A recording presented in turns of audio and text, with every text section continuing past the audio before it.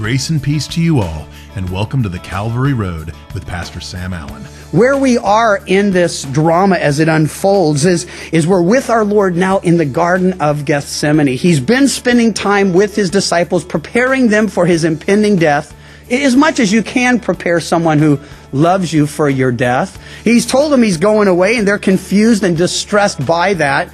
He's warned them that, well, things are going to get tough, fellas, and you're all going to forsake me.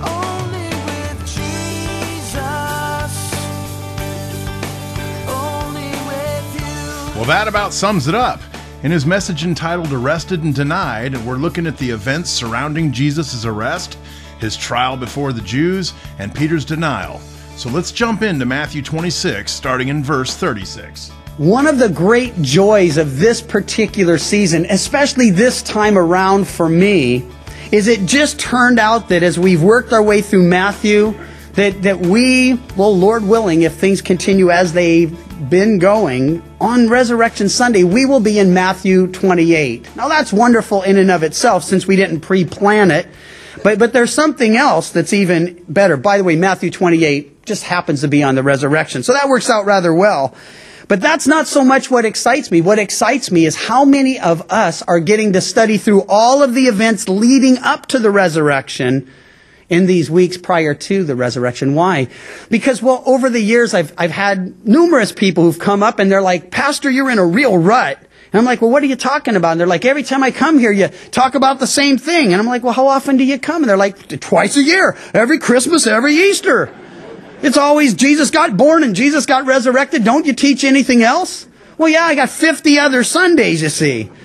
And though I joke about it, it's true for many of us even, though you may be regular at church, you may have never studied in its context the events that lead up to the death and resurrection of our Lord. And listen, it's so much more meaningful when you've got the whole picture, when you see it from front to back, from beginning to end. Well, where we are in this drama as it unfolds is we're with our Lord now in the Garden of Gethsemane. He's been spending time with his disciples, preparing them for his impending death, as much as you can prepare someone who loves you for your death. He's told them he's going away, and they're confused and distressed by that. He's warned them that, well, things are going to get tough, fellas, and you're all going to forsake me, and well, one of you is going to betray me. And Peter says, well, I'll never forsake you. And he says, you're going to deny me 3 times, Peter. And in the midst of all of that, well, just last Wednesday night, we looked at Jesus' words, let not your heart be troubled. He knew that they were struggling. He knew they were suffering. He knew they were troubled. And so he encourages them, and he would encourage us, listen, even as they failed him, we'll fail him. Even as they faltered and sinned, it's inherent. We will falter and sin. We're not using that as an excuse. It's just a reality, a tragic reality, but nevertheless a reality. And we need to know the Lord's heart toward us when we falter, when we fail, because the enemy comes in and says, man, it was one thing when you didn't know, but now you do know. And you think the Lord, well, of course the Lord forgives you. He chose you to transform and use you, and he knew you would fail. You're only finding out the truth about yourself, and he always knew. Well, we have this wonderful example then of how our Lord deals with his disciples. And then we have, well, some not so great of examples as how the disciples dealt. Well, we can learn from both. Jesus, by the way, verse 36, it says, came with them to a place called Gethsemane. The word means oil press. It's where the olives would be crushed and the oil would spill out. Interesting that in Isaiah 53, and those of you who've seen The Passion, you know that they pop that up at the very beginning of the movie. And it says, not as my Bible says, wounded for our transgressions, but quoting a different version, crushed for our transgressions, wounded for our iniquities. It's powerful imagery. And so what happens is he's there in the Garden of Gethsemane. It was a private garden. He had access to it. He went there. And by the way, if you go to Israel ever, you get opportunity. We've been there many times and tend to start going again as soon as it seems practical. And The Garden of Gethsemane is right across from the eastern gate of the city. And so Jesus would have gone out and ascended that little hill and gone into that garden. And he goes there, says to his disciples, sit here while I go and pray over there. And he took with him Peter and the two sons of Zebedee and began to be sorrowful and deeply distressed. And he said, my soul is exceedingly sorrowful, even to death. Stay here and watch with me. And he went a little further and fell on his face and prayed, saying, O my Father, if it is possible, let this cup pass from me. Nevertheless, not as I will, but as you will. Jesus takes his inner circle, that same group, Peter, James, and John, who had been there with him on the Mount of Transfiguration, and he takes them aside and he takes them further in, and then he says, stay here, watch, pray. Jesus was going through the greatest time of suffering and temptation, that he had experienced since our earlier studies, much earlier in Mathew 4. If you look at the temptation of Jesus early on, you know it says that the enemy departed until a more opportune season. I believe this to be that season. The real battle was taking place there in his prayer time with the Father. The real battle, the real victory was won in his time of prayer. And there's some practical things we're going to glean from this.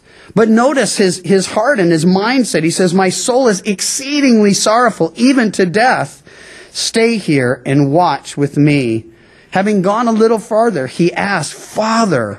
The word's powerful. Oh, my Father. In the original, it's Abba, Father. Now, no religious leader would have ever spoken to the Father in those terms. It's far too intimate. See, when they prayed, it's like, oh God, creator of all things, sustainer, and they'd use all these glorious and wonderful adjectives to describe God. And as wonderful as that is, it distanced them from God. But when Jesus prays to the Father, he says, literally, Daddy. This is the word that a young child would use to relate to his Father. And Jesus alone in Scripture ever spoke to the Father that way. But get this, he authorizes us to do the same. He tells us we can now approach and call him Abba, Daddy. And the picture is the intimacy that Almighty God, as powerful and radical as he is, he desires that close, personal, intimate relationship with us. And so, oh my Father, Abba Father, if it's possible, let this cup pass from me. Nevertheless, not as I will, but as you will. There are really three lines of thought that we have to deal with in this one verse. And first of all, if it's possible, let this cup pass. What is Jesus asking? If it is possible for mankind to be saved, made right with you, if there's any other way, let's not go this way. If there's a plan B, let's pass on plan A. And if in fact there were some act that I could perform or some affirmation I could make or some affiliation that, it's not there, you see. There's no hope for a right relationship with the Father, for reconciliation to the Father, apart from the finished work of Jesus. We know that because he prays 3 times. If there's any other way, let this cup pass. The second thing we have to consider is the cup itself. It wasn't just a cup of physical suffering, though if, again, you've seen the Passion, you know the intense physical suffering our Lord endured. Some have asked of that movie, was it necessary to make it so gory? Was it necessary to make it so intense? Listen, I'm certain that what we see in that movie doesn't even give us the full extent of what went on physically. But Jesus' suffering wasn't just physical. But know this, though he was fully God, he was fully man. And as a man, he would, as we would, say, I don't want to suffer like that if there's any other possibility. I don't want to go through that if there's any other way. But it wasn't just physical suffering. There was shame involved in it. Why? The cross was a criminal's death. Only guilty and the worst of the guilty got crucified in that situation, in that generation. And so Jesus is saying not just the physical pain and not just the social shame, but I believe that the most serious thing that he is shrinking back from and seeking to avoid, if at all possible, would be the spiritual effect that he would be going through something, experiencing something he had never, ever experienced in his entire existence. And by the way, in the beginning was the Word, and the Word was with God, and the Word was God. Jesus was always with the Father, in perfect fellowship with the Father, face to face with the Father. That's the picture that's given to us there in the beginning of John's Gospel. Jesus had always been. And so you know, or should know, if you're unaware, that at the cross, your sins, my sins, were placed on Jesus. It was common in those days, during that time of scourging, that criminals would cry out sins they'd committed. They would confess crimes they'd committed. Well, that helped solve a lot of, mysteries and, who did this and who did this? But, of course, Jesus never cried out anything because he had no crimes, no sins to confess. He experienced the full brunt of that torment and torture. And then they nail him to a cross. And he knew that the worst of all of it, more than the physical, more than the mental, would be the spiritual impact of having our sins placed on him. And here's what happens.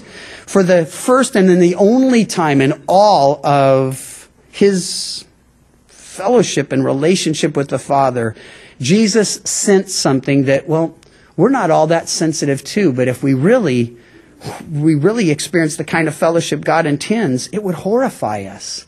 You see, sin causes separation. The wages of sin is death. We read that and we're like, yeah, people die. It's not just physical death.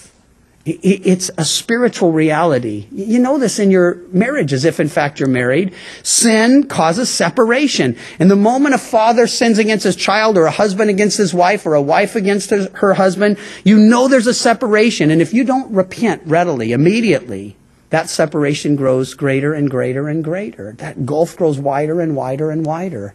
And so Jesus, he'd never been separated from the Father. He'd never had anything to distance him from the Father. He says, I do always those things that please the Father. Tempted in all ways, yet without sin. Now, there's sort of a divine mystery that, and we'll talk about it again when we get to the cross, but I want to lay a foundation for it. There's a divine mystery that really is beyond us. Because you can never be closer to the Father than when you're in complete and total obedience to him, absolute submission to his will.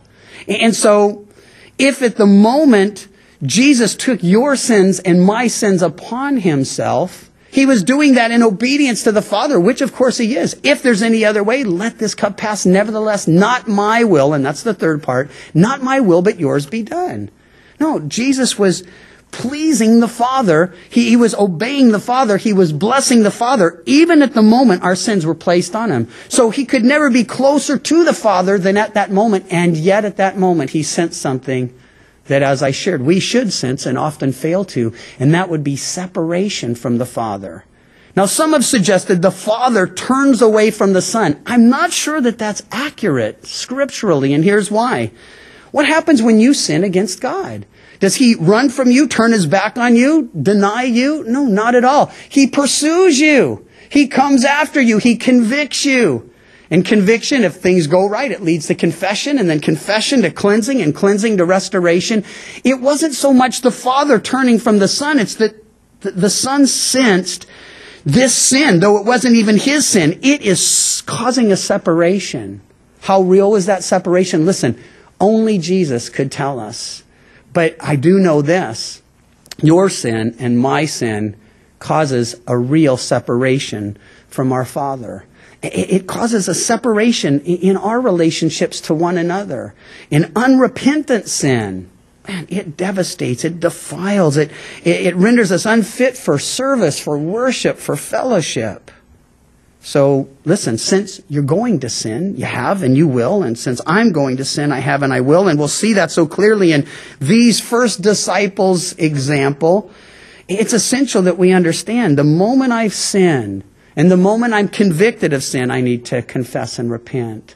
I don't want to let there be 1 minute go by, or 5 minutes, or 5 hours, or 5 days, because listen, that can turn into 5 weeks and 5 months. And I'm sure many of us here have people in our lives, and we can think about, look back on times where something happened, we were alienated from someone because of something that happened, and that distance has grown wider and wider and wider, that gulf wider and wider, till there's no relationship at all. That's what sin does.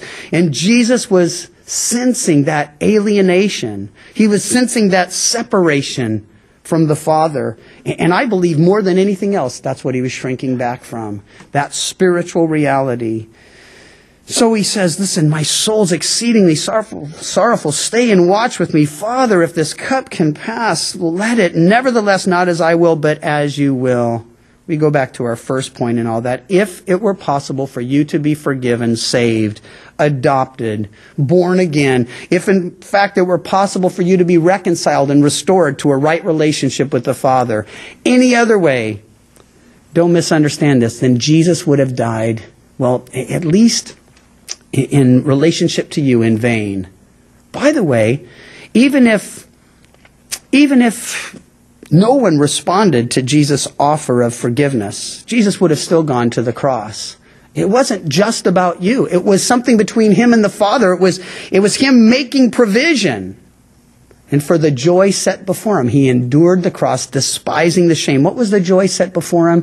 First of all, just that the Father would say, well done. This is my beloved Son in whom I'm well pleased. And then secondly, that we could be with him in heaven, in glory, on earth, for eternity. Wherever he is, we will be.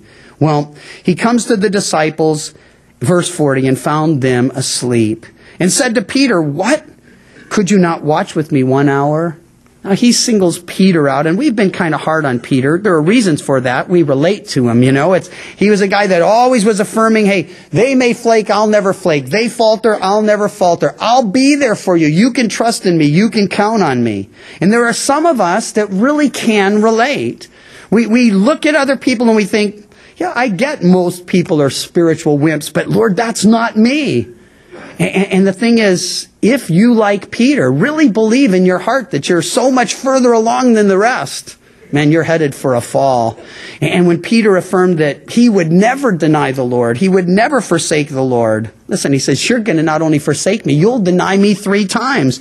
Now, I have to admit to you, I am humbled and even ashamed as I read verse 40, not of Peter, but of me. Because you see, I, like Peter, I'm the kind that would say, Lord, I'll die for you. Whatever it takes, I'll lay down my life. I'll forsake all. I'll do whatever. But when it gets right down to it, the Lord comes and says, can't you stay awake for an hour in prayer? Or can't you be alert with me? Can't you watch with me? And yes, the context is a little different here because Jesus was actually seeking human comfort. Though he had perfect fellowship with the Father, though an angel came and ministered to him, if you read through the other gospel accounts, he wanted the comfort of his closest friends during this time of trial and suffering. And so he comes and he says to Peter, why? Because Peter was the one saying, I'm more than they are, I'm better than they are. And he says, why couldn't you watch with me 1 hour? Now note, the failure to watch, as Jesus had instructed, the failure to pray, the failure to be sensitive spiritually is going to lead Peter into all sorts of problems in a moment. And I suggest the same thing happens to each and every one of us. Jesus forewarns us and we're like, yeah, boy, that is a powerful warning, Lord. I'm sure that applies to somebody. And he's like, no, it applies to you. You're here. I know this happens to you. You hear something, you think, oh, if only my wife would have heard that. Or if only so-and-so could hear that. Well, maybe they really need to, but I'm fully convinced that you need to hear it because you're here. God's drawn you. Could have been a lot of places this morning, but you're here. And so to Peter, he says, and to the others, and to us, I believe, watch and pray. Verse 41, lest you enter in to temptation. The spirit indeed is willing, but the flesh is weak. Is Jesus excusing their sin? No. And he doesn't excuse ours. But what he's saying is, I do understand. I know what it is to be in the flesh. I've been in the skin, you see. And he's just saying, hey, the flesh is weak. But he went away a second time and prayed, oh, my Father, if this cup cannot pass away from me unless I drink it, your will be done. And he came and found them asleep. And again, for their eyes were heavy. And he left them and went again and prayed the third time, saying the same words. Don't miss that. 3 times he asked if there's any other way, if there's a plan B. Let's go that way, Father. That tells me again, there's no other way. Jesus didn't just claim to be the way. He is the way, the truth, and the life. You will never get to the Father but through him. You will never get to heaven but by him. So he left them. He went away, prayed the third time. And as he comes, he says, are you still sleeping and resting? Behold, the hour is at hand, and the Son of Man is being betrayed into the hands of sinners.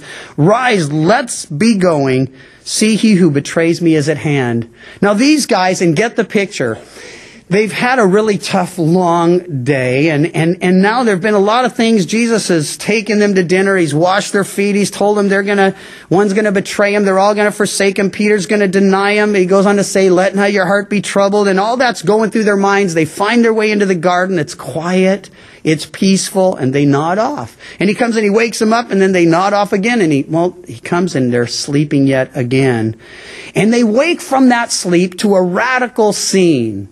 This had happened once before, at least that we're aware of, to Peter, James, and John. They were there in the Mount of Transfiguration. They nodded off that time too. And when they woke up, Peter's like, oh, wow, this is radical. Look, it's Elijah and Moses. And he goes, just blurting out, his head's not even clear. And he's like, let's build some booths. Let's establish the kingdom, in essence, right here and now. And you know the story. A cloud appears out of nowhere, and the Father speaks from a cloud. Peter, shut up. This is my beloved Son. Hear him. Well, I threw the shut up in, but I know God doesn't say shut up. But it's there, you see, inherent in the message. Well, while he was still speaking, behold, Judas, one of the 12, verse 47, with the great multitude with swords and clubs, came from the chief priests and elders of the people. A great multitude. One of the Gospels tells us it was a cohort. That's 600 soldiers. Keep that in mind. It's important. 600 soldiers. And his betrayer had given them a sign. Whomever I kiss, he is the one. Seize him. And immediately went to Jesus saying, greetings, Rabbi, and kissed him. This reminds us, of course, that though Jesus had been ministering in that vicinity often, and though he'd been, ministering around for 3.5 years publicly, there wasn't anything outwardly that would have said, oh yeah, that's the one. They needed to identify him. They wouldn't have recognized him. He didn't stand out in a crowd. Well, in any case, without belaboring that point, he goes on to speak as Judas calls him rabbi, teacher, kissing him. Jesus says, friend, why have you come? Now, I've got a little bit of a problem with sarcasm. I say a little problem because that's how I perceive it. Pam perceives it as a bigger problem. And I'm always looking for places in Scripture where Jesus or someone in Scripture that I look up to may have been sarcastic, because I'm just looking for some biblical basis to say, it's biblical. But if there are places, and I do believe there are some, though I doubt it's going to justify my sarcasm. I know there are some places where there is sarcasm in Scripture, but here's the thing. Jesus wasn't being sarcastic here. No, this was real. He was being genuine, friend. And I believe this was just the last opportunity to say, Judas, I know what you're doing. And it doesn't have to be this way. I love you. I care for you. And even in this moment of betrayal, the Lord's heart is still toward Judas. And that's so important, because if Jesus considered Judas a friend who betrayed him, how much more us? I mean, look, we may forsake him and falter and fail him. And we will. I already mentioned it. They all did. We all do. But Jesus, man, his heart is such that even his enemies, he can call them friend. And doesn't he tell us, pray for your enemies, do good to them? You get the picture. He's doing what he tells us to do. For most of us, if we're being honest, while looking back, it won't take very long to find a time when we have done something in our Christian walk that we should be ashamed of. And if we go back a little further, before we were Christians, to find a time when we flat out rejected Jesus. And that's what makes the truth of this next verse so powerful. Romans 5:8 and 9 tells us, but God demonstrates his own love towards us, in that while we were still sinners, Christ died for us. Now, what a demonstration of love. To die for a person who refuses to accept or believe in you. To die for a person who, given the chance, would kill you. I pray that someday the Lord will perfect that kind of love in me. The Calvary Road is a ministry of Calvary Chapel Chico, and you can visit our website, ccchico.com, or download the CC Chico app to contact us and listen to other studies from Pastor Sam. You can also listen to The Calvary Road as a daily podcast by visiting thecalvaryroad.com. We'd love to hear from you, and until next time, may you find grace and peace as your journey takes you down the Calvary Road. And your grace